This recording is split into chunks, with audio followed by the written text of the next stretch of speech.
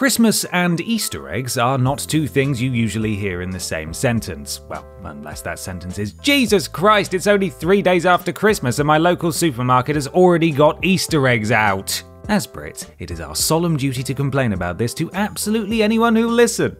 Anyway, I digress. For today's list, we're bringing these two beloved holidays together as we take a look at some of the times that video game developers have hidden special festive treats for players to find. Whether these are occurrences you can simply stumble upon while exploring your favorite fictional locales, or those that can only happen on a certain date in late December or by meeting other specific criteria, they're all welcome on this list. I'm that one presenter that just can't seem to stop scoffing the green triangles, Ben from TripleJump, and here are 10 Christmassy Easter eggs hidden in your favorite video games.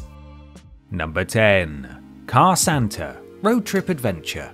As we all know, Santa Claus is responsible for ensuring that everyone has presents to open come the Yuletide morn, but have you ever stopped to wonder how inanimate objects get their gifts? Well, thanks to the 2002 PS2 title Road Trip Adventure, we no longer have to worry about who delivers Christmas presents to cars. In Road Trip Adventure, which combines the racing and adventure genres, players are aiming to qualify for and win the World Grand Prix, as doing so will earn them the presidency.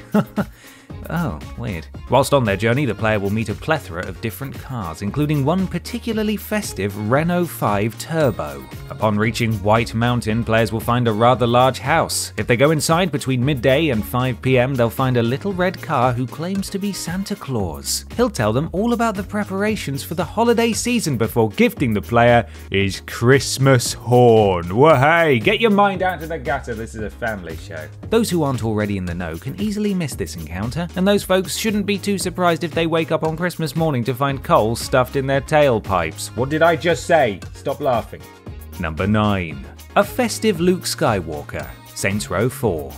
If you're in the market for something festive to play this holiday season, then you could do far worse than look in the direction of Saints Row 4's How the Saints Save Christmas DLC. The add-on follows the player character who is too much of a Scrooge to save Santa from the game's Matrix-like simulation, and the subsequent efforts of the Saints to show them the true meaning of Christmas. Being affiliated with Saints Row 4 means that there is plenty of silliness afoot, and the odd surprise hidden amongst the snow and festive decorations, including a snowman human centipede and a police box turned toilet called the Turdis. Doctor, who the heck comes up with this stuff, eh? Perhaps our favourite festive Easter egg, though, is the nod to Star Wars Episode 5 The Empire Strikes Back that can be found in a cave in the North Pole. When players spawn during the second mission, if they head backwards into the cave rather than pressing on, they'll find an unfortunate gingerbread man suspended by his feet and reaching out for his candy-striped lightsaber. Jeez, I sure hope there aren't any Wampas about. That's the last thing you'd want to deal with on Christmas, because they'll rip your arms off. Number 8. The Christmas Tree, Mad Max. Have you ever sat down and thought, what would happen to Christmas if the apocalypse should strike? To be fair, it would probably be one of the last things on your mind if you were faced with an extinction-level event. Still, there's not much point in surviving if you can't live a little, and we like to think that even if the bombs do drop, we'll still get to enjoy a bit of festive cheer every December. Clearly, somebody down at Avalanche Studios shares this view as they decided to include a bit of holiday spirit in 2015's Mad Max. The game itself gives a largely depressing view of the future. Set in an open desert world, Mad Max sees players controlling the titular anti-hero as he builds a car, takes on gangs of raiders, and attempts to find his way to the Plains of Silence where he hopes to find peace. However, amidst all the violence and sand, eagle-eyed players can find a fully decorated Christmas tree complete with presents and mannequin onlookers. How did it get there? Who knows, but clearly there's still somebody out there in the post-apocalyptic hellscape that's desperate to spread a little festive joy. Whoever they are, I salute them. Number 7. Santa's Sleigh, Gears of War 4.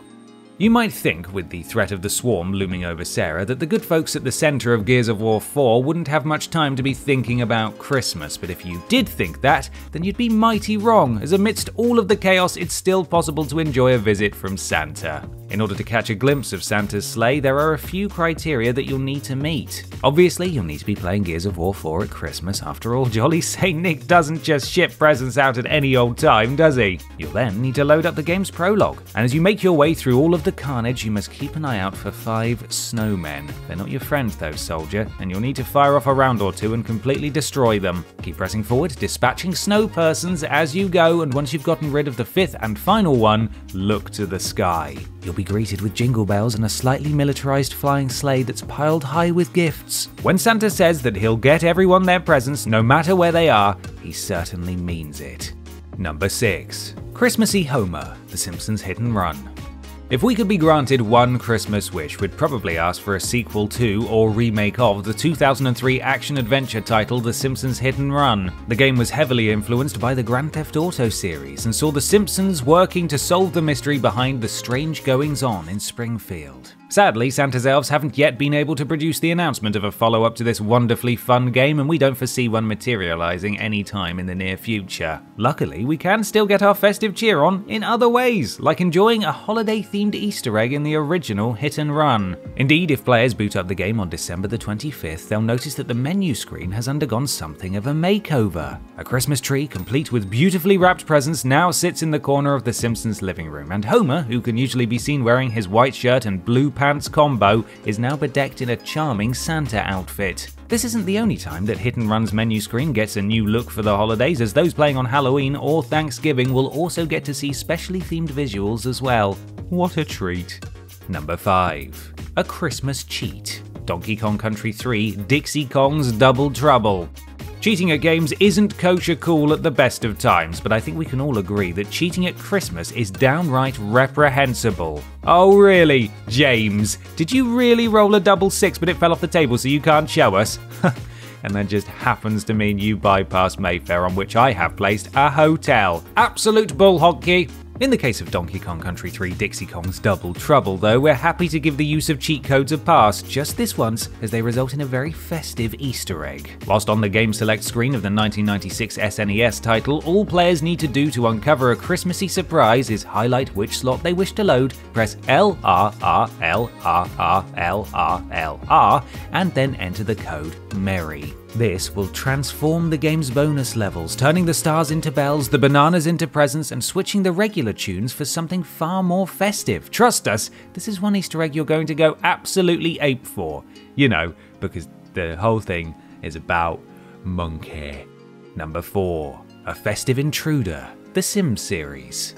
According to parents all over the Christmas celebrating world, there's a foolproof way to summon Santa Claus on the night of the 24th of December. Simply leave out a plate of sweet treats, a glass of milk or sherry, and a carrot for Rudolph, settle down in bed, and ta-da! Presents shall magically appear under the tree by the following morning. Alas, even by following this method to the letter, you won't catch a glimpse of old Saint Nick no matter how hard you try. Whilst we may never get to meet the real Santa, certainly not without a pricey trip to Finland, we can, at the very least, gaze upon his digital countenance by playing the Sims series. In The Sims Living Large and The Sims 2 Holiday Party Pack, players can lure Santa Claus into their Sims homes by ensuring that there is a Christmas tree on the lot and that cookies are readily available. Delivering all of those presents requires sustenance after all. Like his real-world counterpart, the Santa in The Sims leaves presents for the household, which can range from chess sets to TVs, though Sims 2 players might find coal in their stockings should they munch all of the cookies before Santa arrives. So, you know, behave. Number 3. Santa Mano, Shenmue. Shenmue is a game about revenge. Specifically, it's a game that tells the story of Ryo, a teenager on a quest for vengeance against Lan Di, the man who killed his father whilst seeking a mysterious stone artifact known as the Dragon Mirror. I think we can probably all agree that the subject matter of Shenmue isn't particularly festive. Still, that didn't stop the developers from including a little holiday cheer in the game. If you're a fan of Shenmue and just happen to be playing it at Christmas time, then you might be lucky enough to stumble upon a familiar face. Indeed, whilst wandering the streets of Dobuita, players might just come across Santa Claus himself. Okay, fine, it's not really Santa, but a chap known as Santa Mano, a retired marathon runner who now advertises local businesses. If you do happen to run into Santa Mano, he'll wish you a very Merry Christmas before recommending that you go and buy a hamburger. It's not exactly the most festive of foods, but hey, who am I to argue with Santa Claus or one of his many minions? I certainly don't want to end up on the naughty list. Number 2. Calendar Man, Batman Arkham City.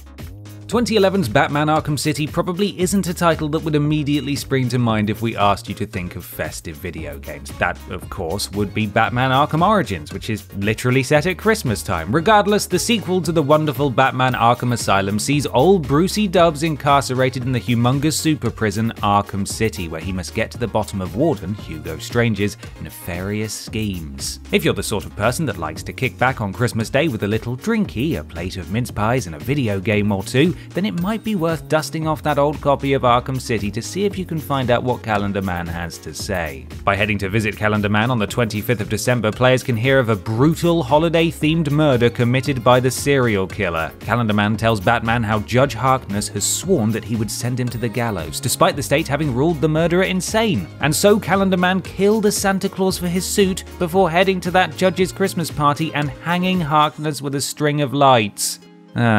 That wasn't very Christmassy, was it, Calendar Man? Let's hope we can bring it back up at the end. No murder, okay? Number 1.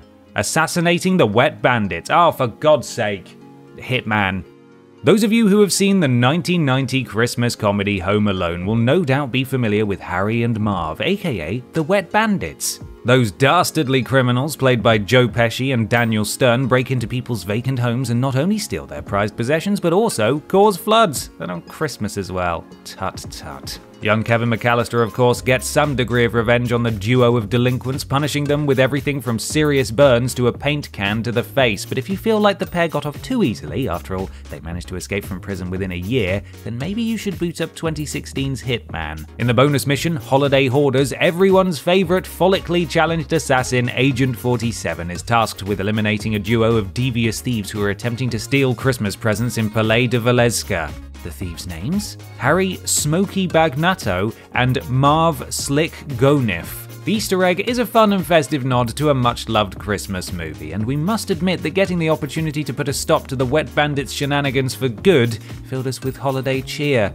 Happy Christmas, you filthy animals.